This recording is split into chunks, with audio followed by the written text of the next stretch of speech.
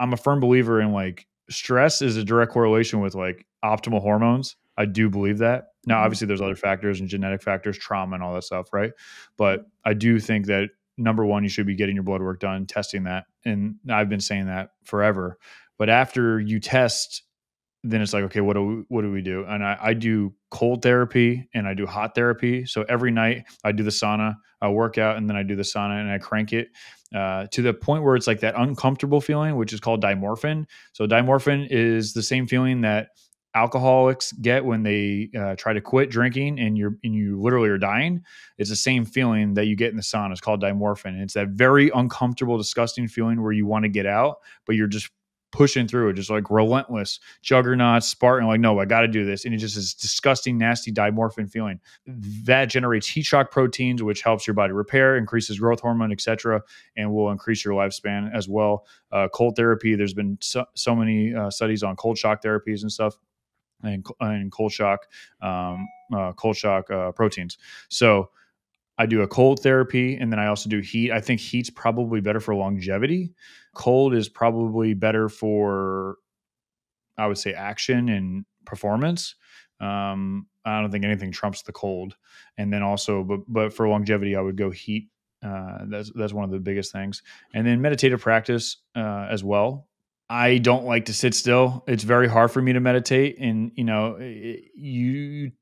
you think, especially as an alpha male, that you'll lose your edge, and you don't lose your edge, but you don't get as much stuff done. But there's a caveat: you get the right stuff done. So a lot of people like busy work, but you're not actually being efficient.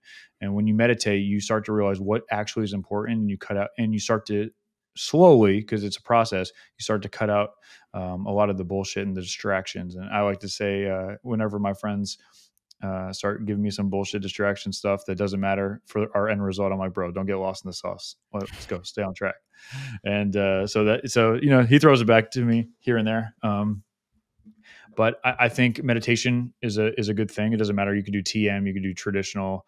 I think hot yoga, anything that you're like pushing your body to that limit, and if you can, create dimorphin, which is not a good feeling, but that's what will keep you going for sure, and help the longevity, right? You want to get like right to the point where you're going to die when you're young, and then you're like, oh, I'm just kidding, but your body doesn't know that, and now you have all that for immune. Like, I haven't got sick in like 2 years. Oh wow. Yeah, like I barely get sick. And if I ever start to feel like a little sniffle, I'll chew on like 3 cloves of raw garlic. It's absolutely disgusting, and I'll jump in the sauna, and the next day I feel like $1 million. Yeah,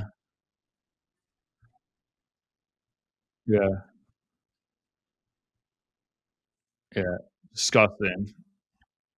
You chew it, and like the garlic releases this chemical, and it just like stings your mouth. So you got to swallow it. So I've like, I would be chewing. I'm like, oh shit, swallow it real quick. It's just absolutely disgusting. I don't recommend anyone do it unless they don't want to get sick when they're feeling sick. But the second I get a little tiny hint of like little sniffles, like, oh, nope, garlic and sauna. Oh yeah. Yeah. Every single time. There's this so I'm also very bad at meditating. It's something I avoid like the plague.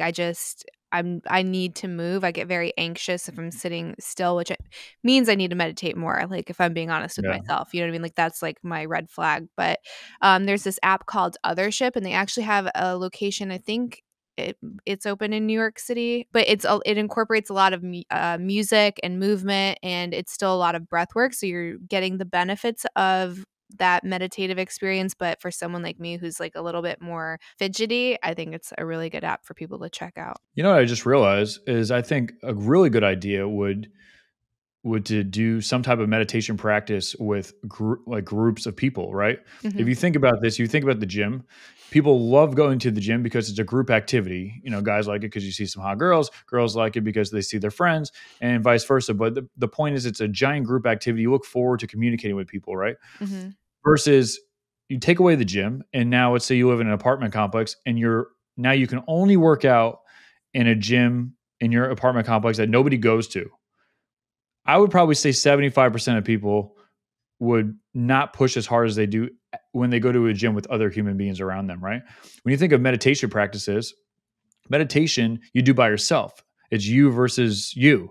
And there's not that group activity. It's not the Pilates where the music's playing, everyone's high-fiving, right? They do that with yoga, right? How many people are more successful at doing yoga than meditation? So I think if someone's really struggling and they really want to take it serious, I'm sure you could find some group meditative practices, and I think you'll have a higher probability of success if you're not the most self-disciplined person.